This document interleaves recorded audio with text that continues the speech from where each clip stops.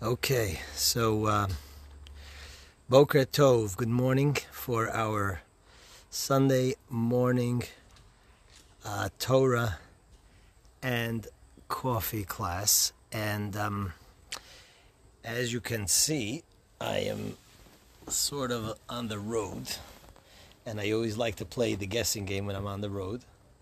So perhaps you can guess where I am. I am in the second best place in the world after Jerusalem.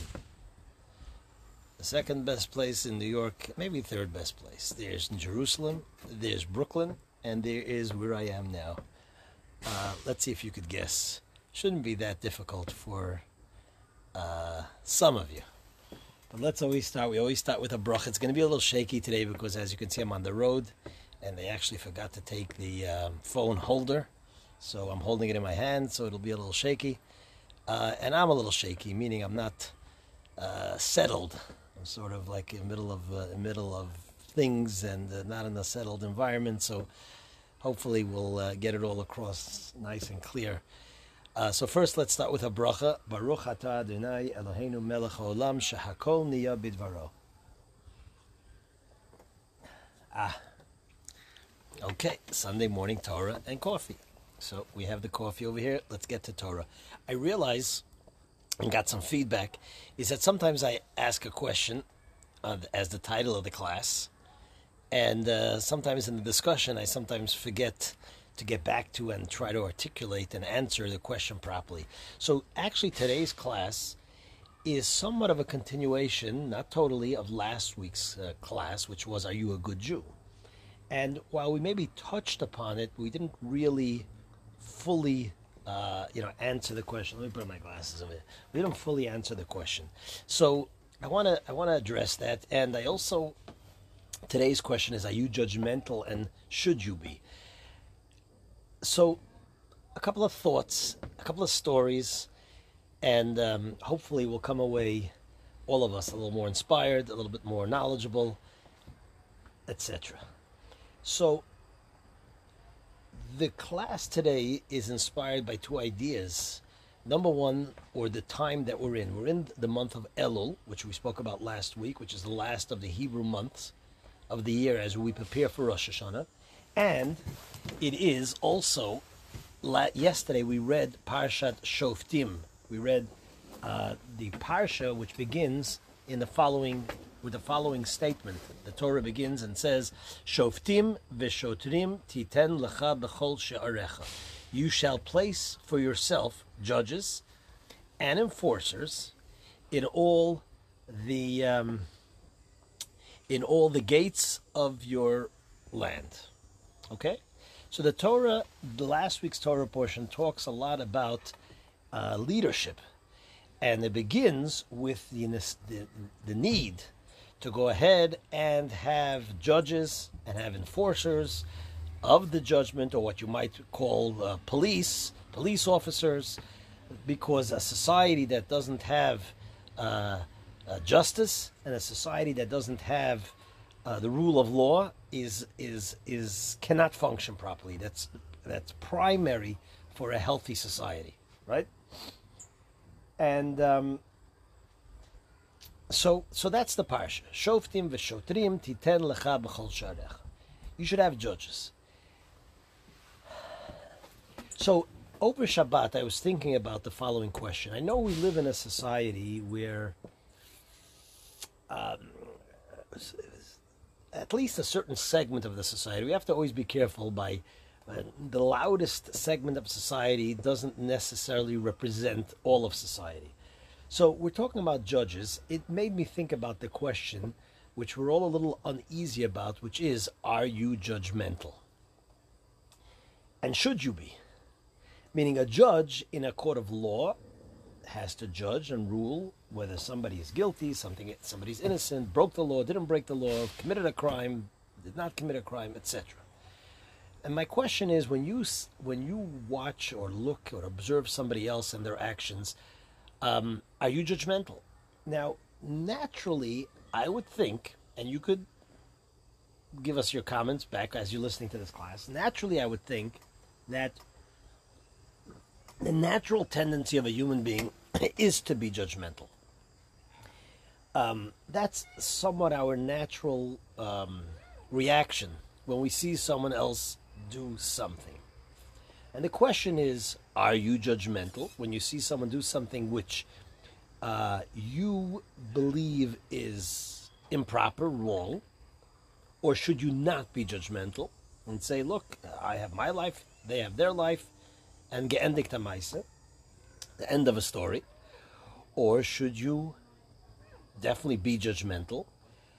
And how far does that go? Do you have to be judgmental only in terms of, okay, I think it's wrong and that's that, or do you have an obligation to tell them that it's wrong? You have to be judgmental in terms of thinking that person is a good person, bad person. Again, in life we are judgmental even for our own safety. I mean, if you're walking down the street, I mean, Jackie Mason passed away 2 weeks ago, I think it was, or 3 weeks ago, and he, part of his routine, which was, I'm not sure he would get away with it in today's environment, but as part of his routine was that, if someone walked down the street and he saw a Jew down the block, he would not say, okay, let's cross the street. It's kind of dangerous. I got to cross the street so that the fellow doesn't, this Jewish fellow doesn't mug me. But other individuals, you might not have that same reaction. So we're judgmental in terms of our safety and so on. So this is the question presented, and I want to address that first by also introducing a nuance in the Torah statement. And there's a lot that can be said with the limitation of time. And that's why I also ask that when you hear this class, you're welcome to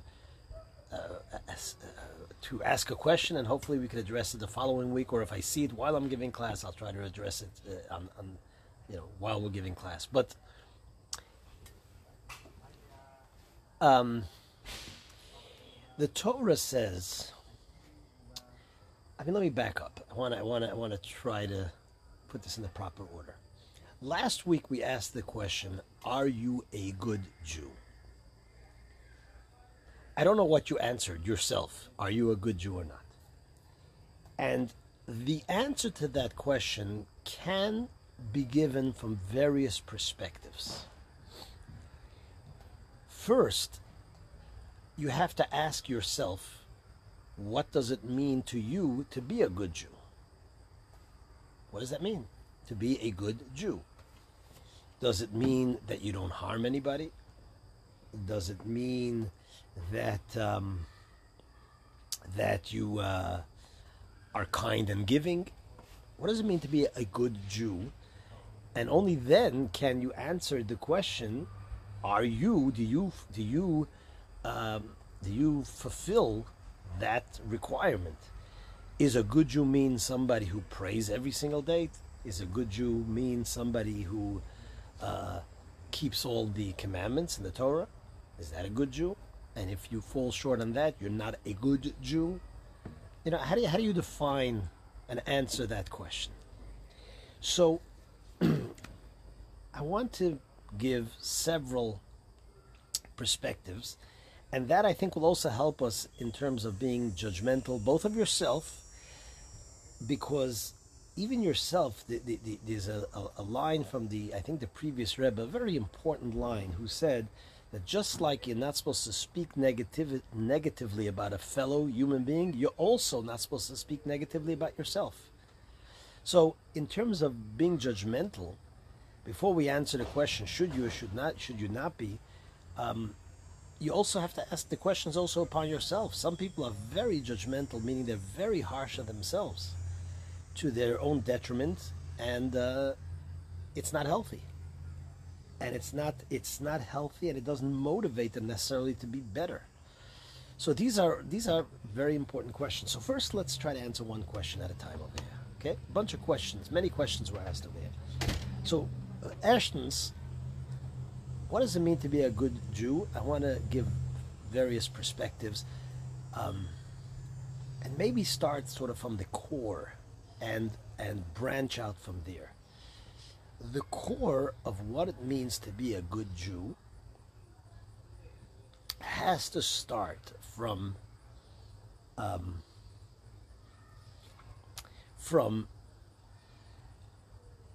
a certain basic acceptance and belief of Judaism, which is that what makes something right or wrong, there's not moral relativism. What makes something right and wrong is that we believe that God gave us the Torah, and the Torah is the guide of what makes something right or wrong. That is a fundamental principle and core belief where we must start from. Because we're talking about a Jew, we're talking about Judaism, and of course the message is also beyond Jews and Judaism, but as Jews we receive the Torah at Mount Sinai and so on. So when you ask yourself what does it mean to be a good Jew, you have to address it from a sort of Jewish perspective. Jewish perspective, truth or not truth, or right and wrong, is decided and determined strictly by Torah.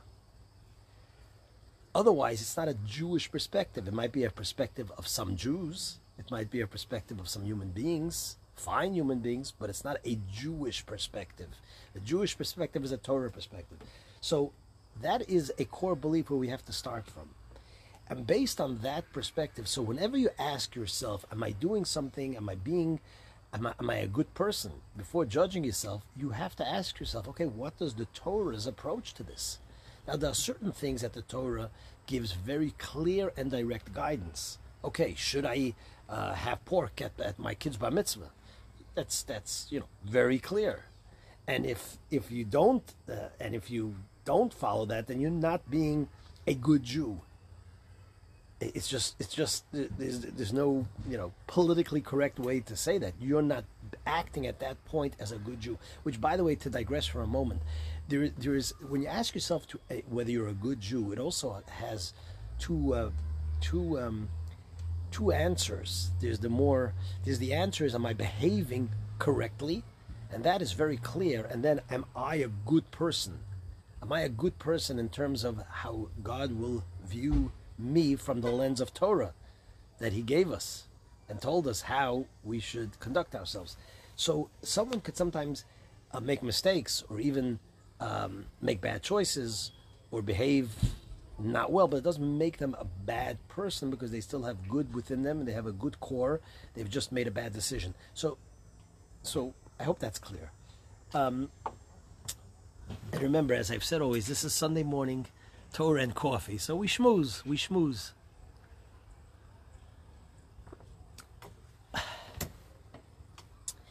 Where are we holding over here? So that's an important thing. When you ask yourself, am I a good Jew, you have to say, okay, what does Torah say about this? So in terms of being judgmental, let's take it to the next level, next step. Sorry for that construction background noise. The Torah then goes on, and this week's Torah portion says, Shoftim v'shotrim titen lecha b'chol sharecha. You shall place judges, but here the Torah adds a word, lecha, to yourself, which seems like an extra word. Shoftim v'shotrim titen lecha. You should place judges for yourself. And it's talking about judges you should put on the gates of your city. So many of the ethicists and commentaries on the Torah tell us that the Torah over here is giving us an additional inner instruction that a person must place judges upon them himself or herself. Meaning you have to be judgmental in terms of your own gates. What are your own gates? Your own gates are your mouth, your brain, of course, your ears, what you allow in to your own thinking and system, whether it's food, whether it's ideas, whether it's emotions, and so on. You must place gates. You must place judges, and you have to have a system of enforcement to make sure that the judgment that you come to the conclusion that this is something I need to keep away from me, you have to have a method of enforcing that. You have to be, I guess, call it judgmental with regards to yourself. Let's talk first about yourself. Shoftim v'shotrim titen lecha. I want to mention a Hasidic story. There's a Hasidic story, I believe, with the Alter Rebbe. I think that was. The Alter Rebbe is the founder of the Hasidic movement. Who once a disciple of his came, and I don't remember all the names, but the point is very clear. A disciple of his came to him and said to him, Rebbe, I have a problem. There's negative and unholy thoughts that keep on entering into my mind. What do I do? And the Rebbe said to him, and they're destructive, they're unholy, they arouse the wrong things, etc., etc. Vazalichton, what do I do? So the Rebbe says, go to so-and-so, and he sends him to one of his other disciples. He comes to his other disciple, he arrives there, it's late at night, or the real early morning, and he starts to knock on the door.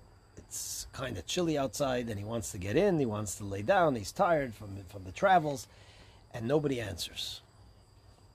He's knocking, he's calling, nobody answers. Finally, like in the morning, 7, 8 o'clock, the door opens, his friend sees him, he says, welcome, come around, come in, so glad to see you, etc., etc. And his friend says to him, did you not hear me knocking last night? Did you not hear me trying to get in? He says, I did.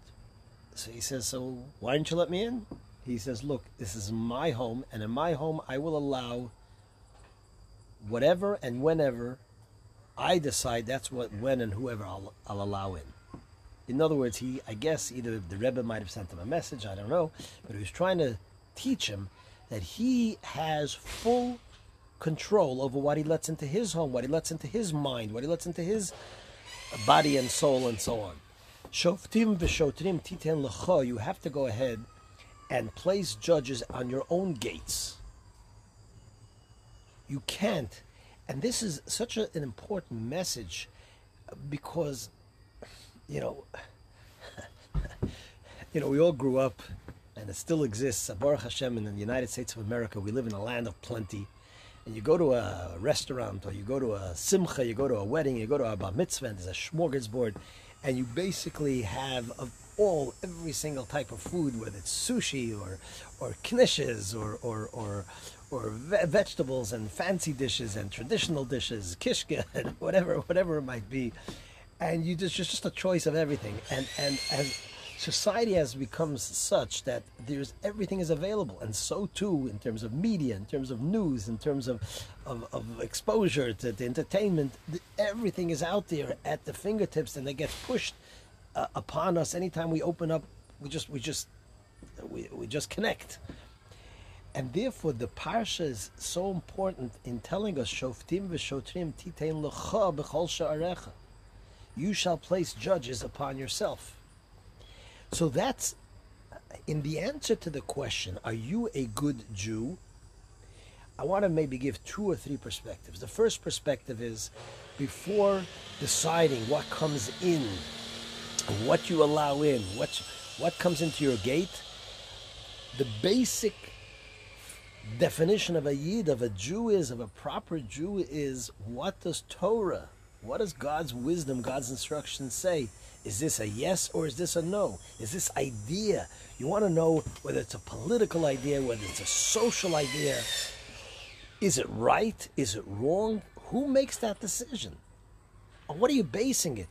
On media? On majority? I mean, let's talk about judgmentalism of others, and we'll get back to this thought and idea. Again, we're schmoozing over here, Sunday morning. Talking about judging others. Judging others, there's judging the person, there's judging the actions. The Gemara says, the Talmud, the Mishnah, the Pirkei, in the Ethics of the Fathers, it says a very important statement. It says, Al todin es chaver chat shetagia lemkoymei.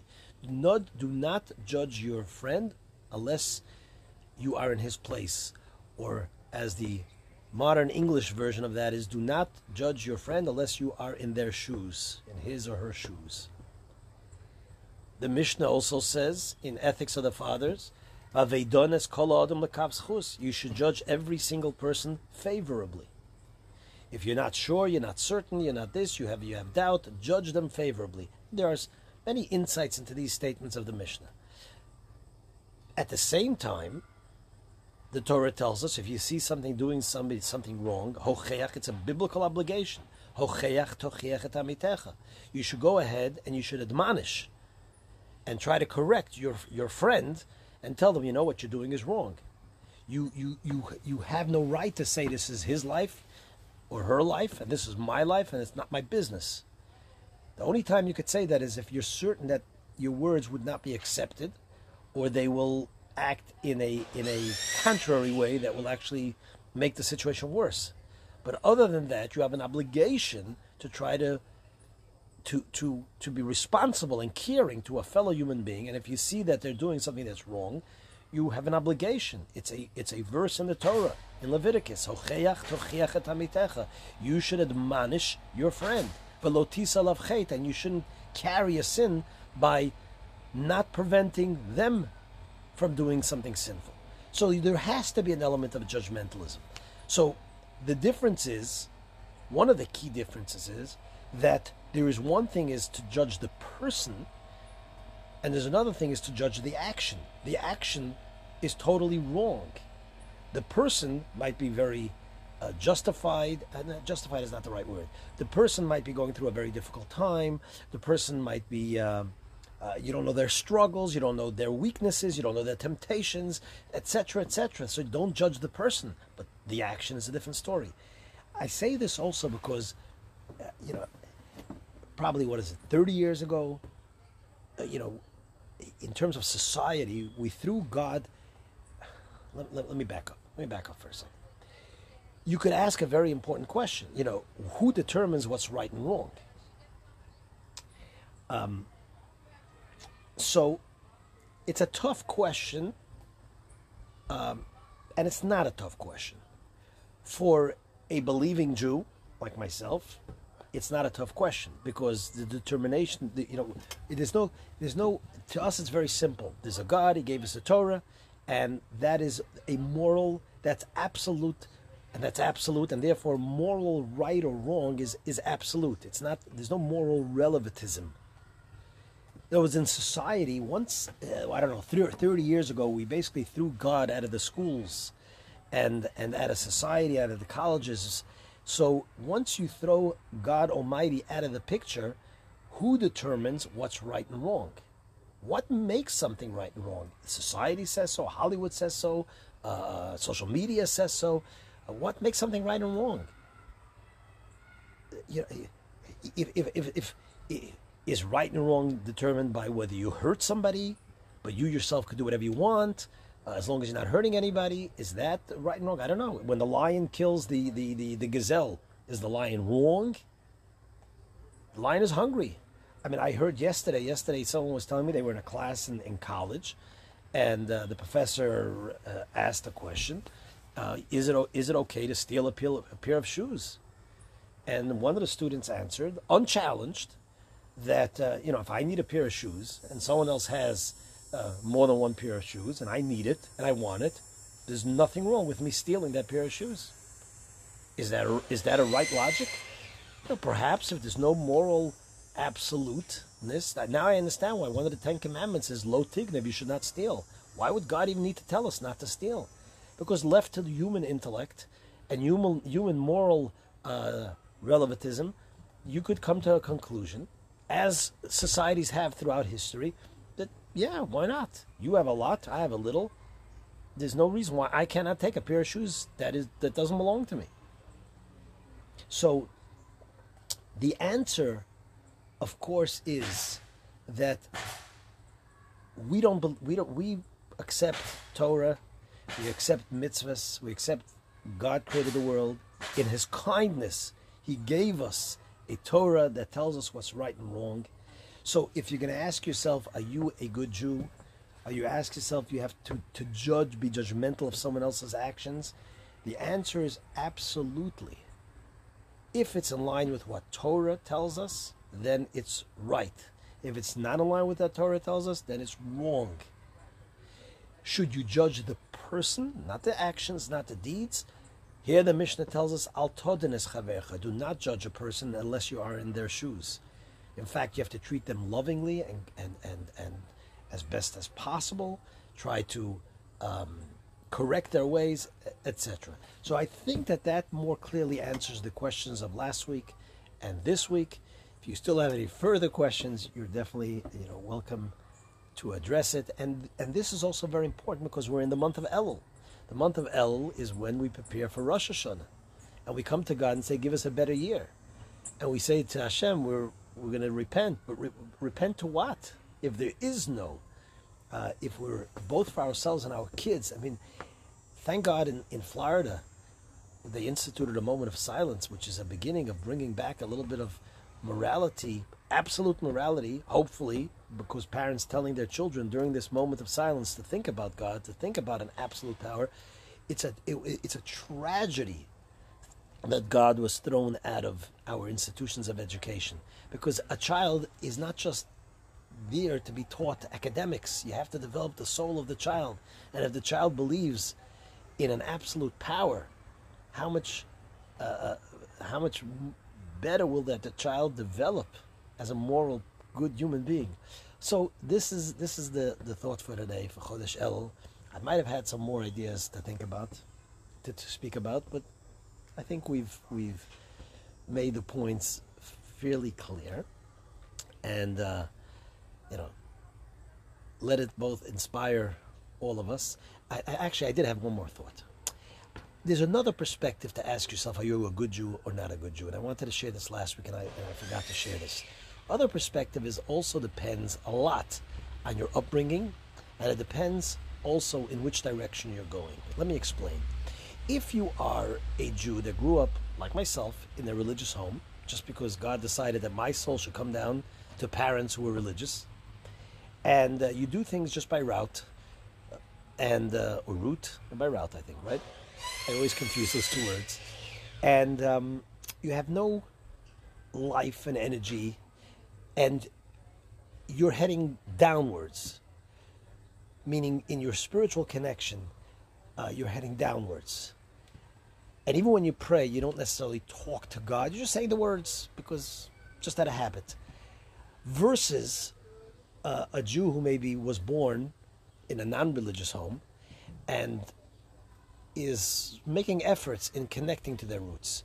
And the few words, or the once a week, or whatever it might be, when they talk to God, they talk to God. They have a relationship with God. When they have an issue, they turn to God. On the latter, they might be on step 1 or step 2, but they're heading to step 3. Versus the practicing Jew, because he was born into that environment, is maybe on step 7, because he's learned all his life, or she has studied, but they're heading down to step 6 or step 5. Who is the better Jew? I would say that the individual who is on step 2 but heading up to 3 is a better Jew. So there are various perspectives to address and answer this question. Perhaps you have your own suggestion, and you're welcome to share that with us. So have a fantastic, fantastic week, a fantastic day. Thank you for listening, and please share these words of Torah, and I would love to hear your feedback.